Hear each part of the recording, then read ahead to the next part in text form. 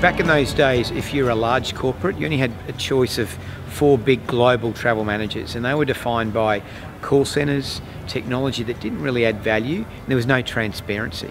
And we were determined we saw a big gap, and we were determined to prove it differently by providing 3 things exceptionally well. Technology that actually worked and added value to a customer, but underpinned by really good personalised service.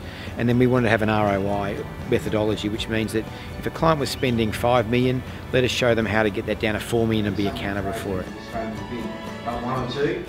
We don't really have a big... In our business, there's 4 areas that we get everyone to focus upon, and we want to make sure in our business everyone understands how they contribute to those 4 things. And it's clients. We focus on how we win and retain and grow clients.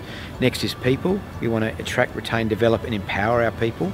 And the glue that gets that together is innovation and process. Quite frankly, when you get that right, profit falls out the bottom. Everyone's working for the customer, everyone's tied together, understands how they contribute to that customer, and by doing so, you've got a very good, sustainable business over the longer term.